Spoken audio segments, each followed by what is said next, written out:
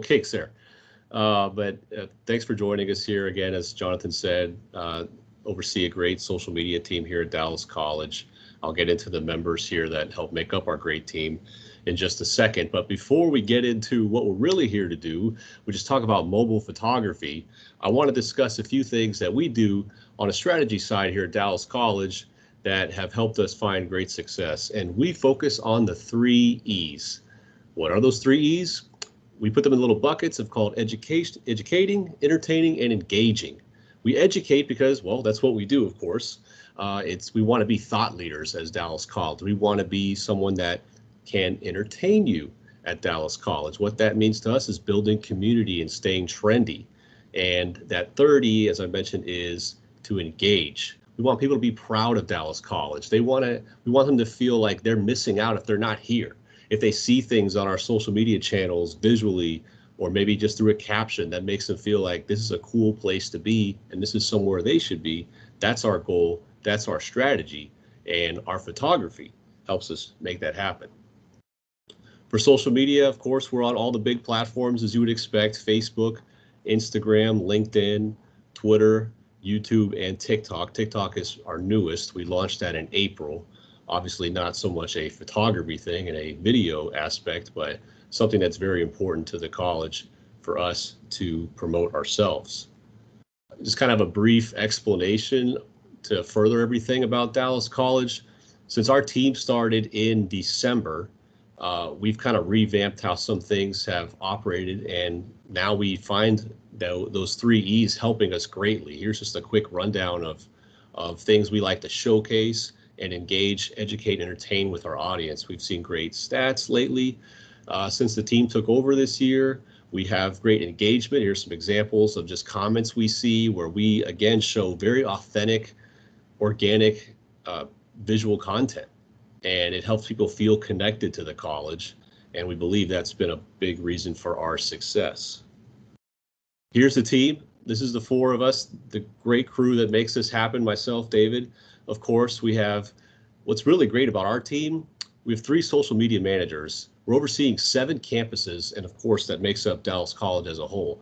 But what I love about our team and what we put together was 3 individuals who could do very specific and unique things.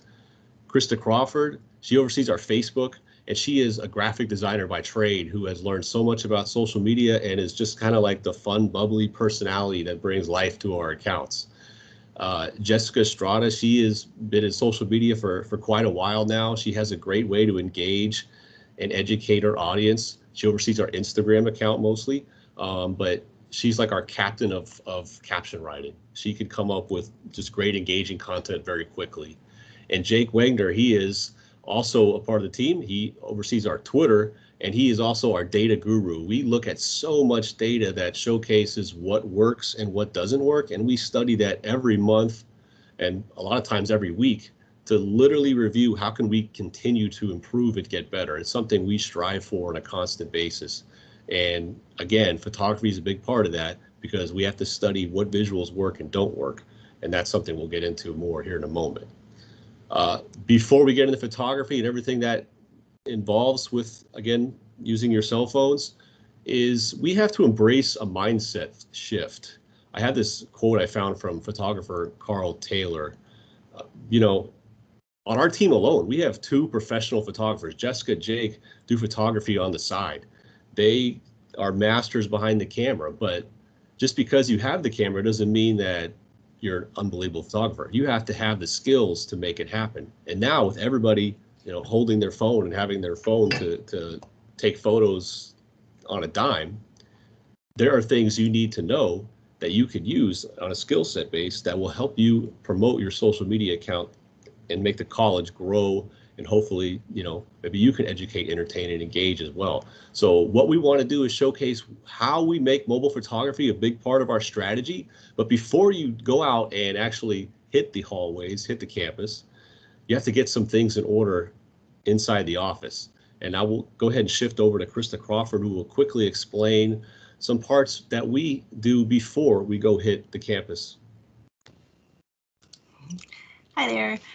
I know that many people find, like when you're walking around campus with a big DSLR camera around your neck, people can find that really intimidating. So walking around with our phones can make that a lot easier, a lot less intimidating to people. But it also means that we can sneak around and take pictures undetected sometimes. But we have to remember that we have to have a model release form on hand. So before you head out to the field, it's great to make a few copies of those.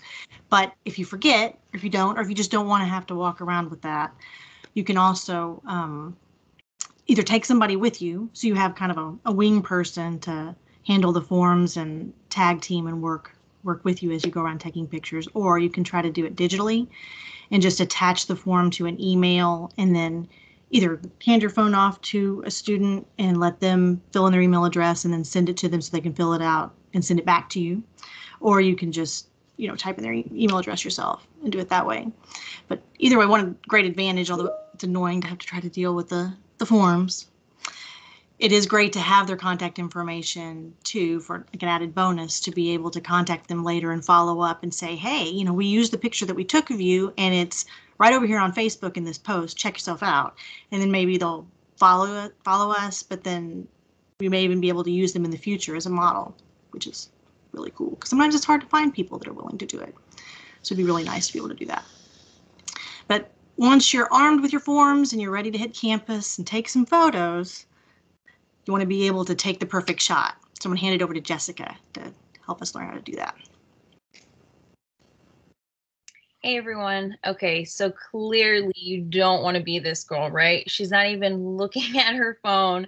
She's not even looking to see what she's taking a picture of. So obviously, like kind of Dave was saying this before, just because you have a good camera on your phone or you may have like a DSLR doesn't necessarily mean you may know how to operate what you have.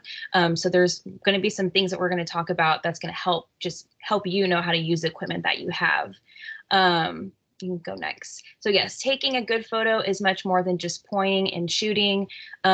Really big key thing is to be intentional with your photo taking. So you want to have a clear vision and purpose of what you want to take a photo of.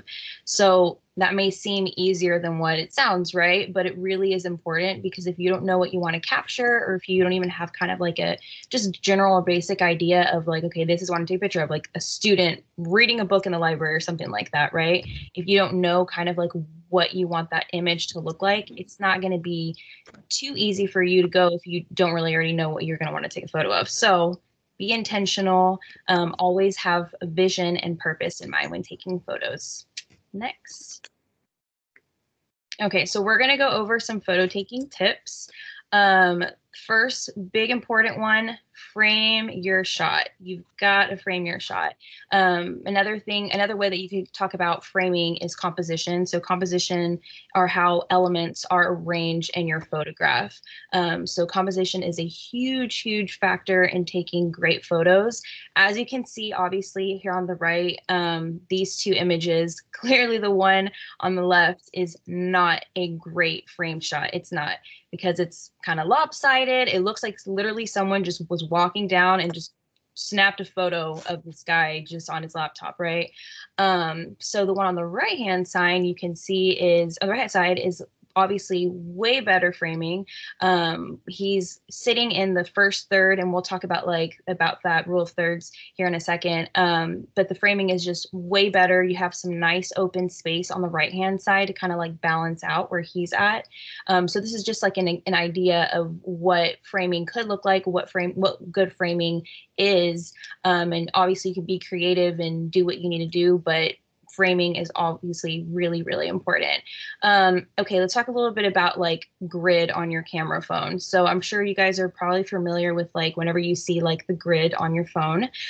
Sometimes like for some people, it may not show up on your phone. So it's really easy to have that show up. I think on iPhone, if you just go to camera and then you toggle the grid option, it already automatically can put the grid on your phone. And if you have an Android, I believe it's in your settings, and you go to apps, and then select camera, and then you can select, it's called select line. So that's basically the same thing for grid. So that's a way that you can get the grid on your phone. Some people I know don't like that if they don't want to see the grid, but for others, it may be really helpful to make sure that your image is straight and that everything's kind of lined up in how you want it to be. So let's talk a little bit about rule of thirds. So rule of thirds is just a way to like help target the elements in your image, right? So kind of how I was saying before, this guy is sitting at that first third in this picture that has good framing, good composition. You can honestly move your subject wherever you want in the third that you want to place a subject at. It just kind of depends on you, where you want to put it, how creative, I guess, you want to get to. But just the main point about rule of thirds, having that as a guideline, is just to have something in your third, right? You want to have something be the focal point of your image. A lot of times, like say you're at an event and you want to take a picture or something, what is, if there's a lot of people in the room, maybe you want to focus on something to like take a photo of, so it's not just maybe like a big shot of people, right? You want to maybe focus on someone to be that focal point, to be that person who's in that third. So yeah, let's move on, and we're going to keep talking a little bit about framing. Let's see, we can go next. Okay, so we're talking about that focal point, and autofocus tool is really important, right? So autofocus, a lot of people, when they use their camera phone, sometimes they don't even like tap to see like what's in focus on the picture, because sometimes it automatically will like focus in on something, right? But little do you know, if you didn't know this already, you can click, like tap on your phone and adjust where you want your autofocus to be. So if you're taking a picture, like let's just say I'm going to take a picture of David, right? If the autofocus is somewhere that's not on David's face, it's going to focus in like, and maybe let's just say like that banner that he has in the background, and I want it to be focused on him. Instead, you can just move, like just tap where that autofocus tool is at, tap on it, and then whatever you want to be in focus should come to focus at that point. Okay, next. Refrain from zooming in. Just don't do it, because it can really distort the quality of your image, especially like on a phone. Obviously, whenever you're working with a DSLR, if you have a zoom lens, it should be able to like still produce like great quality images. But on your phone, it really can distort the quality of your image if you like zoom in on your camera. So just try not to do it, because it really will not be a good thing for you.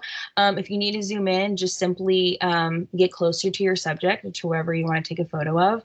And also you can actually, I know for sure on iPhone, there's an option where you can tap on I believe it's at the bottom middle part on your camera. There's a button that you can tap, and it'll literally go from like 1x or go to like 0.5x. And this basically just kind of like zooms in and out for you. You don't have to move. You don't have to like go in and squeeze the image to try to get closer. You can just automatically click that button. So on the right-hand side here, you can see a good example of that. So like here, if the camera is at a 1x, it's like a pretty like decent shot, right? But if you zoom out a little bit, it just looks more dynamic, right? Like the image just looks way more dynamic. The buildings just stand a little bit taller. You can see more of the sky and just more of the elements in the shot. There's just a lot more vibrancy and color in there. So definitely utilize that tool if you're wanting to kind of have a more just dynamic shot. And get creative with your angles, right? There's really no wrong way to be creative. Like creativity like expands like so much, right? So get creative with your shots, and we'll talk a little bit more about that here in a second. Okay, next big thing with photo taking, lighting. Lighting is the second most important thing. So you've got composition / framing, same thing, but you've got lighting. And as the song goes, right, ebony and ivory living in perfect harmony, so do lighting and composition. You really can't have one without the other for a good quality image. You can go next. So your light source can really determine the resolution quality of your image. And this may seem like a, well, duh, right? But it really, really has a major impact. So especially when you're using a phone, you want to get where there's good light. So most of the time for us, like on our team, we try to stick outdoors as much as we can. Or if we're indoors, just making sure that there's a lot of good natural light. Some place that has like a lot of windows could be a good light source for you. Maybe even just like a well-lit like classroom or something like that, but the lighting has to be good. So if you're kind of in a place or a spot where the lighting is just kind of dark and it's very shadowy, it's probably going to look that way on your camera. So try to always have a good light source if you're not outside. And lighting can really truly make or break your image, right? So lighting also can distort the quality of your image. So you always wonder probably like, why is that image so grainy, right? Well, an image is most likely probably grainy because there wasn't enough light in the picture. So the more light, the better. But obviously, you know, be careful with that because you don't want it to be too overexposed, too bright. But yeah, okay, next. Okay, we'll talk a little bit more here about lighting. So we're going to talk about the auto exposure tool. So as you can see here, this is just an example showing you guys like how you can adjust the exposure on like, this is specific on an iPhone, but it should be able to do the same thing on an Android. So David, you can go next. So here, this is the auto exposure tool. So if you click on like wherever you want to click on your camera, you can slide that, like where the sun button is at, you can slide it up and down to adjust the lighting. So say you're outside, you're wanting to take a picture, but it's like super overexposed, it's super bright. You can definitely adjust that just by clicking on the camera and then just going up for more light, or if you want to like make it darker, you just go down. So honestly, like I remember telling my sister about this tool and she was like, what? I didn't know I could do that. And so it's really helpful because you can adjust, like there's so much that you can do with the cameras that we have on our phones, right? So that's just like one little tool that if like you're in a low lighting place, you can bump up your exposure by just doing here what we have on the screen. So yes, and then and again, kind of going back to being creative, you know, capture your images in various directions and angles. Again, there's like no wrong answer, but obviously like, you know, for taste and for what people like, it just kind of depends on what you're actually shooting. But, you know, don't be afraid to get creative with your shots and to try different angles. And I know for us, we obviously always try. I mean, you'll see as we kind of go into our presentation, we will get into all kinds of like situations just to try to get a good shot, right? So don't be afraid to try different angles or I mean, I feel like sometimes maybe some people might be like, oh, I don't want to, you know, get attention from someone if I'm doing this, but you got to do it for the gram, right? You got to do it for the shot. Okay, next. Oh, and yes, flash. Use flash as a last resort option if you have low lighting, but try to refrain from it as much as you can, because once you have a flash in your photo, it can kind of just mess with the colors and just mess with all kinds of things. So just use flash as last resort if you absolutely have to, but if not, like go outside, go find another place where you could take the picture that has better lighting. Okay. You're trying to move on here.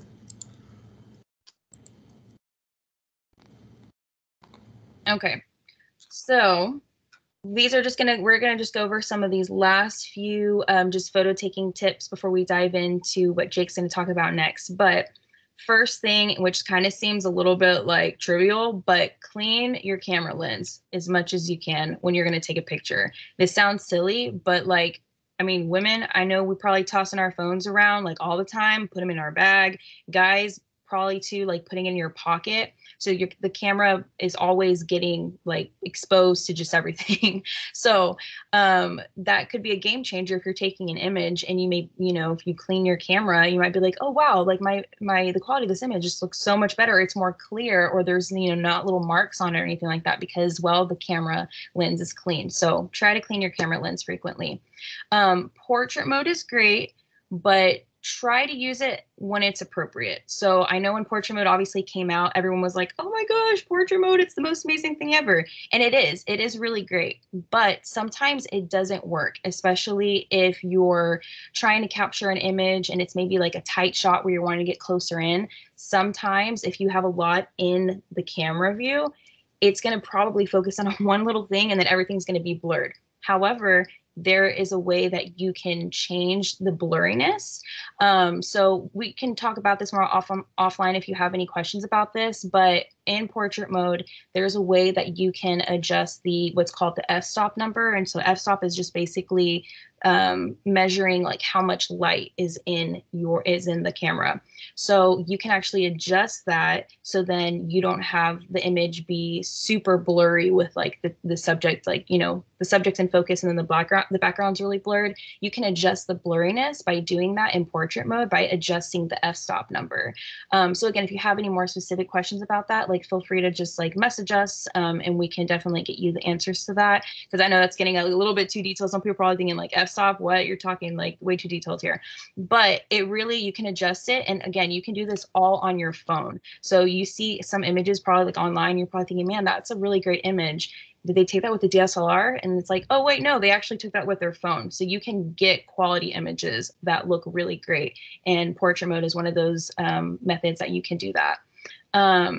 Let's talk about a little bit about activating the burst mode. So kind of like similar how I was talking about, you can toggle that grid option on your phone. You can also toggle the burst mode option, which, so let's just say you're at a sports game or something where there's a lot of action, people are moving quickly.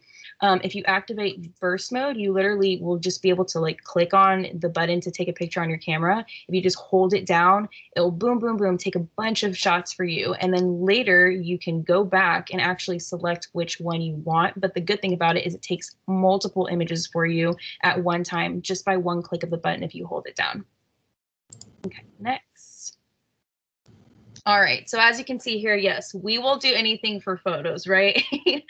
Especially when it involves food. So again, just don't be afraid to get creative, have fun with it. I think in the end, if you're not having fun with taking photos, then, you know, what's the point?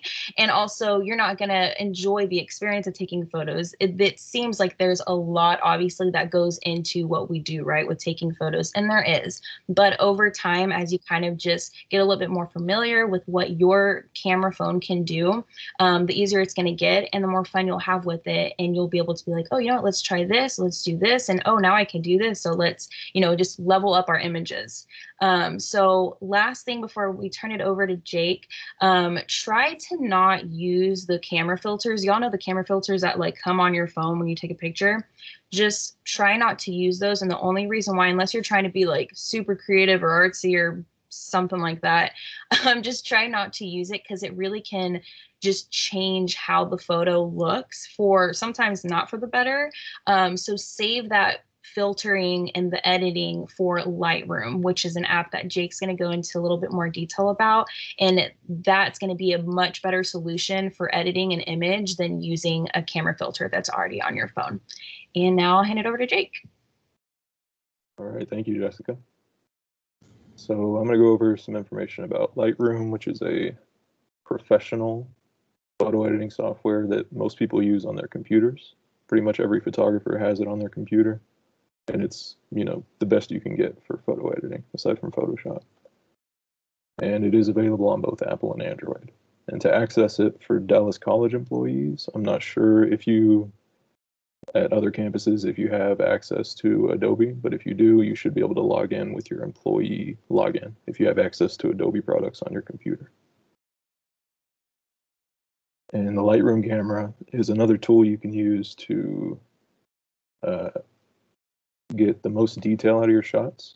It allows you to shoot in, if you have a phone camera that allows you to shoot with RAW, like most iPhones do. I'm not sure about Android, but it lets you switch to DNG here instead of JPEG, which will give you more control in the editing.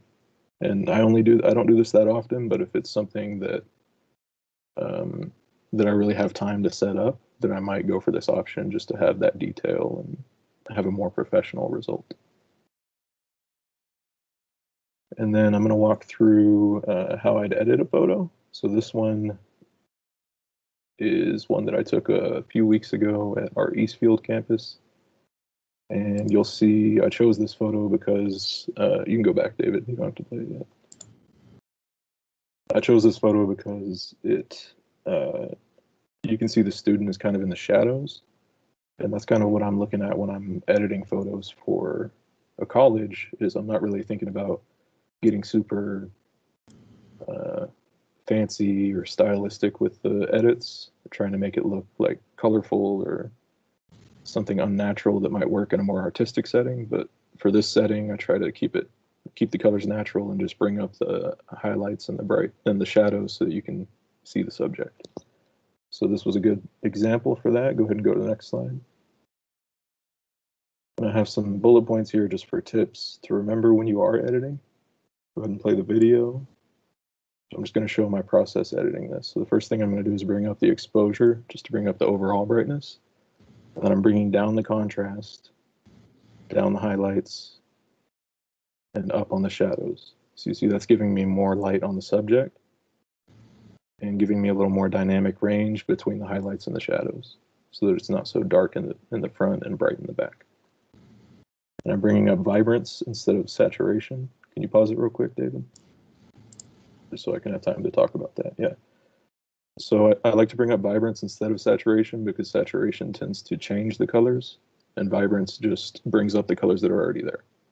So usually I won't even touch saturation. Most people don't know the difference between those two, but that's a basic way to explain it.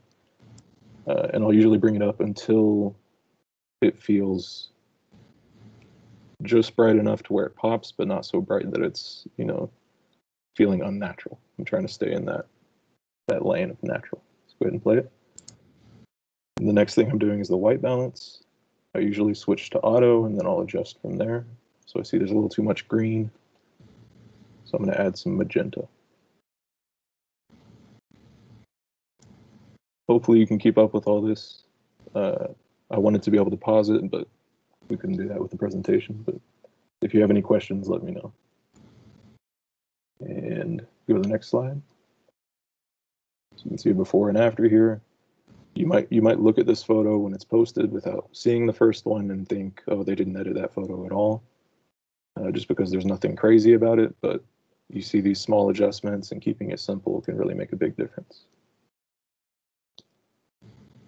And then another thing that I like to use and has saved my life on multiple occasions is the auto upright feature, which is a feature that Lightroom has on the desktop that's a really advanced feature that is kind of new. And you can play the video, David. So you see this photo is a little bit crooked, but there are a lot of straight lines there. And that's kind of distracting. So I just went over to geometry, then upright, and switched it to auto. And you can click that constrain crop. That was really quick. If you want to play the video again, David. So on the bottom, you have all those tabs. I'm going to geometry, and then upright, switching it from off to auto. And then it gives you those white bars where it rotated and adjusted the image. And you can click constrain crop. You can also do this just by rotating an image in the crop feature. But what this does is it also actually straightens lines within the image with the software and AI or the robots inside your phone do it for you. So that's a great feature if you're just going around like running gun style taking photos and then you realize like, oh, that's not as straight as I thought it was. You can straighten it out like this. It's also really great when you're taking photos of the outside of a campus building. A lot of times it's really hard to get that straight, especially if you're down on the ground looking up. And that's kind of what this feature is built for, is to straighten those perspectives. And you have all this on your phone. So now I'm going to show you how, once you've made your edits, you can actually, with the Lightroom app in the library, where all of your edited photos and photos will be, you can set it up to automatically import your phone camera's photo library. I don't do that. I like to just import them by myself, so I only have the photos I edited in Lightroom. And you'll see that blue icon on the bottom right. You can either take a photo or add a photo. So that's how I add my photos. And you see it's in a folder too, so you have organization within the Lightroom library. Let's go ahead and play that, David. I'm going to select the photo I edited earlier just by holding my finger on it. And I'm clicking copy. And then I'm going to select the photos that are similar to that photo. And again, I'm just tapping these with my finger. And I'm going to paste. And what that's going to do is paste all the settings and changes that I made on that photo earlier. So now all of the photos will be consistent.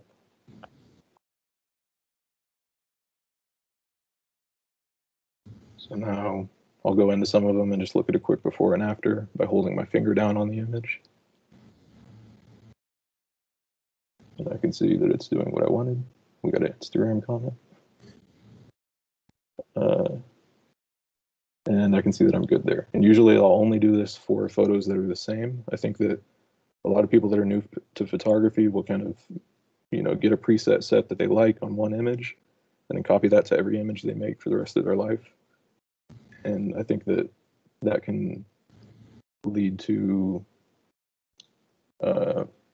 photos not looking as good as they could. So I try to always focus on one scene at a time. So like this scene with this student, I'll edit that, copy it to all the photos of that student, and then do the same thing for the next one. Go to the next slide.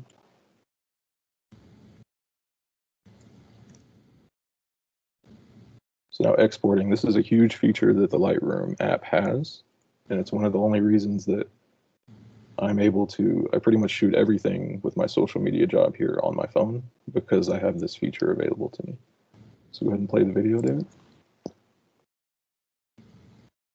So I'm again selecting images, multiple images, the ones that I'm ready to upload to OneDrive. We use OneDrive on social media, but you can do the same thing with whatever cloud drive that you use.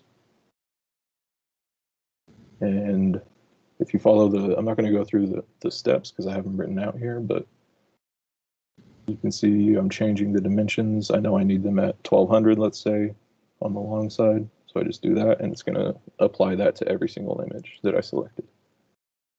Then I click more options, and I can change the name here. And this is really important because otherwise it's going to come in as like iOS_32555, whatever.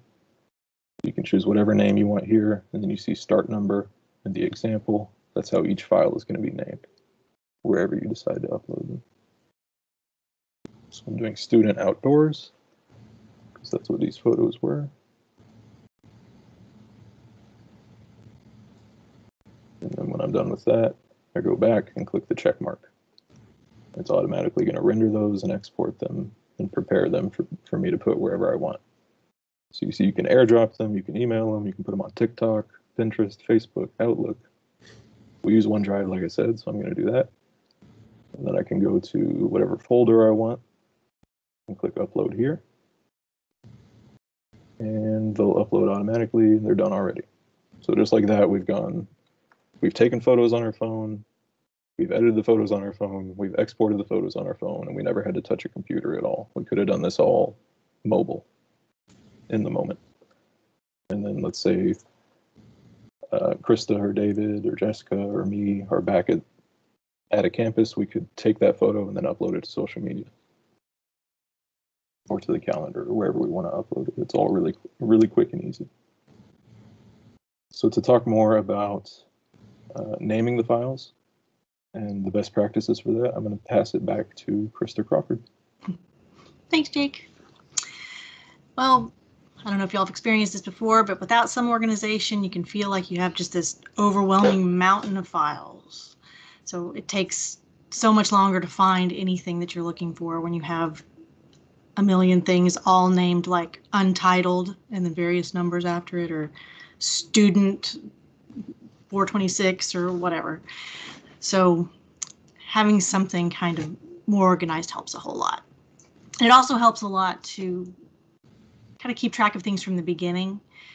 So it organize as you go instead of waiting until you have like 3,000 photos and then diving in and trying to keep it organized.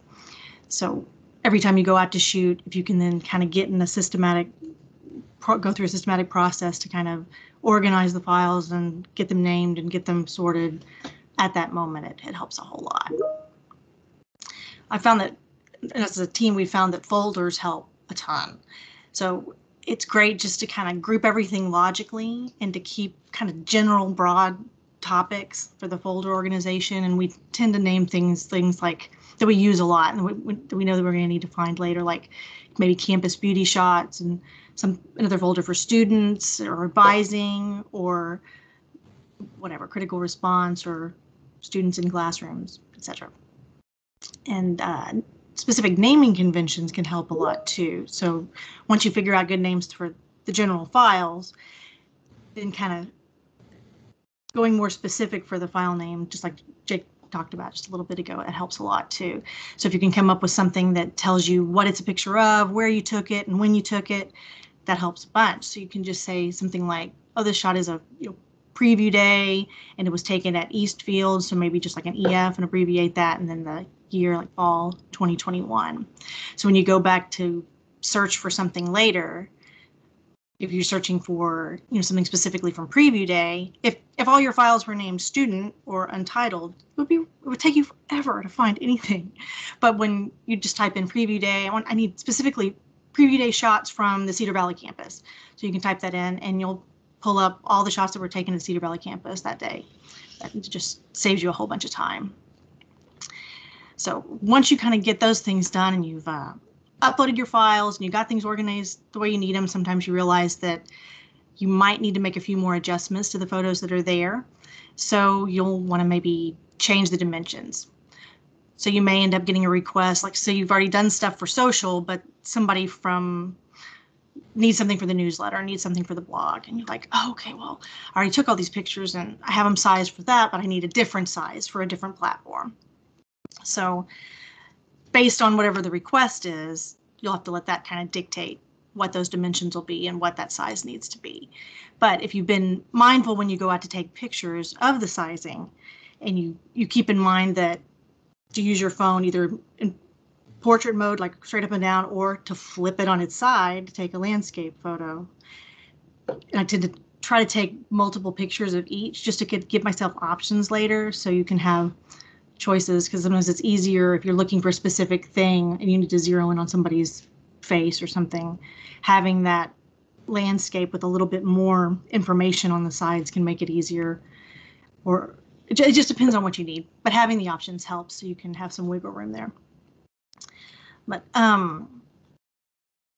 let's see. It's also great to keep in mind, like when you're saving and uploading your photos to OneDrive or wherever, to save them out large, to keep the file sizes, if not as big as you can, not the smallest setting, but at least larger. So you have a little bit of wiggle room in that way too. You can always make the image smaller, but you can't make it bigger. You can't make it bigger, but you can't make it physically bigger. I mean, you can make it physically bigger. I'm sorry, you can make it physically bigger, but you can't make the quality better. So you want to make sure that it's big enough to be able to increase different areas. Like if you want to zoom in on something, you want to have the data there to be able to do that and still have a quality photo. So you want to save them big, and then remember that you can always crop and adjust later to find something that works for a specific situation. So that's pretty much it. And we know we covered a whole lot, but I'll turn it back over to David to kind of wrap us up and to get to any questions that we might have. Well, thanks, y'all. I know it was a lot of details, but we definitely wanted to hit every aspect of what goes into our strategy with taking photos on our mobile devices, because it's such an important part. We want to take any questions you have. If you want to direct them at anybody specifically regarding content you saw. If a private message is more your speed, I have our email address here that is socialteam@dcccd.edu. You can email us anything that you want us to answer, but totally open up to any questions that you might have. And I'll go ahead and answer the question we got from Ellen a moment ago. She said, are there other ways to upload to OneDrive other than Lightroom? So I showed y'all how I upload from Lightroom. But if you have the OneDrive app downloaded, which I'd recommend if you do use OneDrive, then you can just go into the OneDrive app, go to the folder you want to upload the photos to, and then there's an upload button. You click upload and choose the photos from your regular phone camera library, and it'll let you upload from there.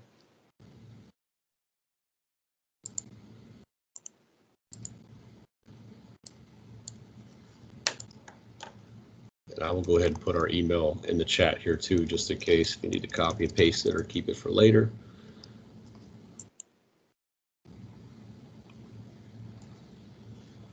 Yeah, hopefully y'all find that very helpful. Again, what we do is on our strategy outside of obviously focusing on mobile photography, there's, as you can see, the math doesn't line up exactly perfectly. There's 4 of us and there's 7 campuses. So we do have to kind of strategically pick when and where, because balancing the campuses we show and the student life on each campus is really important to us.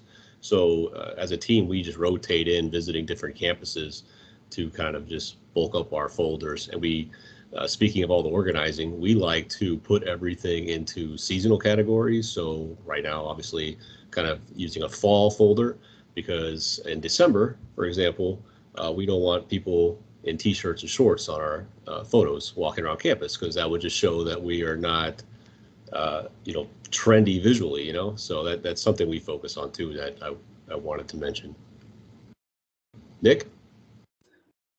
Yeah, I didn't have a question so much as an observation, and this is something that I try to stress with our team. Is I noticed that for all the photo samples you had, I mean, y'all had a lot of photos, and so that's why I try to tell folks is don't just go in and take 1 or 2 or 3 shots. Go and take 20, because you don't want to just pick from the few and just go with the best, even though maybe none of them are really that good, but you're going with the the best of the worst. But really just be intentional about it and take as many photos to find that one that you think will work. So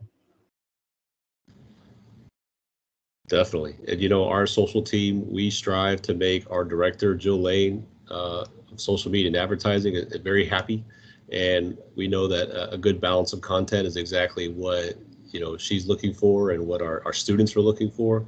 So it's something that we harp on every week. And yeah, you're totally correct. I mean, we even joke like we're going to burn through the images, but we try to set a schedule to just keep collecting. So we have no fear of really running out. It just keeps us motivated to keep growing that database, because there's students there every day. So we have plenty of opportunities to keep adding.